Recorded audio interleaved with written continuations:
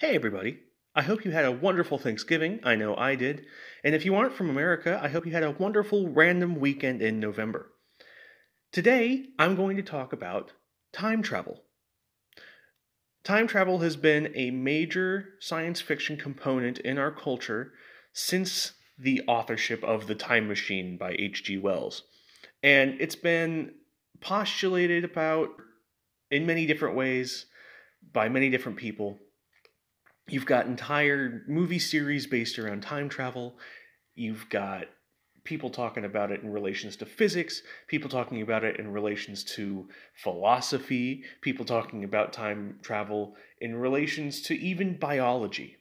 However, I've never heard anybody consider the linguistic implications of time travel. So today I'm going to tell you why, linguistically, traveling through time would be difficult at best and stupid at worst.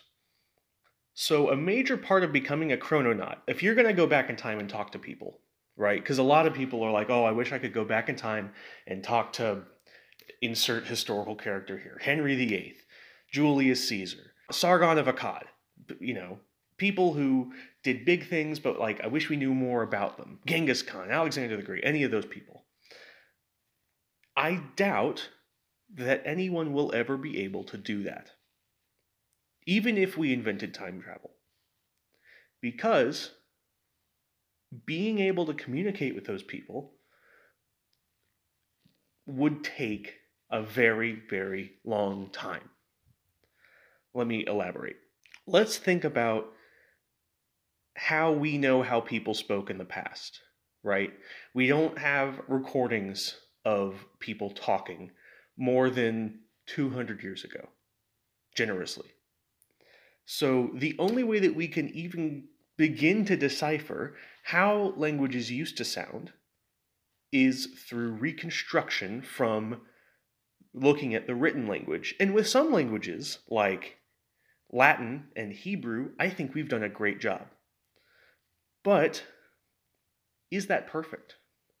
Could somebody who studies Latin today actually go back in time and talk to a random Roman citizen? I'm skeptical. They might be able to talk to Roman scholars or people who were well versed in their language and educated and wrote about how the language sounded and spoke in a proper way. But even with today's languages, you can see there's a lot of variation in dialect, and I don't think that that can be captured efficiently in written language. And that means reconstructions are never going to be perfect. Written language cannot accurately portray spoken language.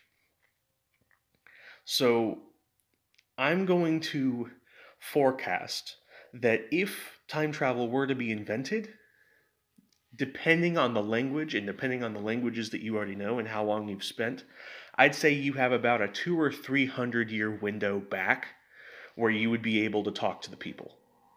Anything beyond that, you might be getting into funky territory where, like, you can do your best in your own time to learn whatever language, but I don't think it would be perfect. And I think that you would have trouble communicating. The remedy to this is spending more time in the past and learning the language by being immersed. But that comes into the problem of, do you tell people you're a time traveler? Or would they just call you a witch and kill you, depending on what society you're dealing with? I don't know, that's hard to say. Then you get into anthropology. And that only covers half of time travel, the other half being time travel to the future. Because that's what everybody wants to do with it, right? Go to the future, see what they have, bring it back, it'll advance us. Well, how are you going to talk to them? How are you going to understand what they're saying about their technology? Because you're not going to be able to just look at it and know what it is. Imagine trying to reconstruct a future language. You can't do that. People try to do that, but that's just gambling without money or odds. You can't guess how a language is going to change in the future. Now, I will say that a society like Western society that has standardized language education, we can. I kind of have this idea today that a lot of the English world, the vocabulary is homogenizing. So I feel like even just 2 generations ago, people from Australia, people from England, and people from America spoke more differently than they do now. And that's because of technology and education. And if technology and education continue to solidify what English sounds like, you probably have a good chance of going to the future and communicating effectively with other people. But if our society collapses for whatever reason, and there's a breakdown of that communication, I would say you have it 100 years at best, where you could go to the future and still talk to the people and make sense. Anything past that, and you're suddenly speaking Middle English. I know that's not actually how old Middle English is. I know Middle English is older than 100 years ago, but I feel like that change in dialect, the change in the language as it changes throughout time, I know I said change a million times there, forgive me, would make it nearly impossible to go to the future and communicate effectively.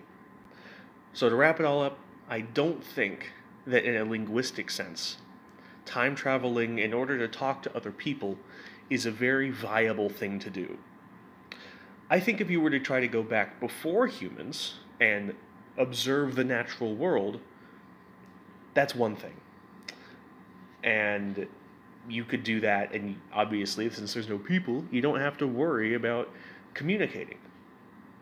But if you want to go back and see historical events and talk to people who were there, or go in the future and see how technology advances, how our decisions now affect them, I don't think that that would be an easy thing to do, and I also don't even know if it's possible. Thank you very much for watching. I hope you have a wonderful day, and I'll see you next time. Bye-bye.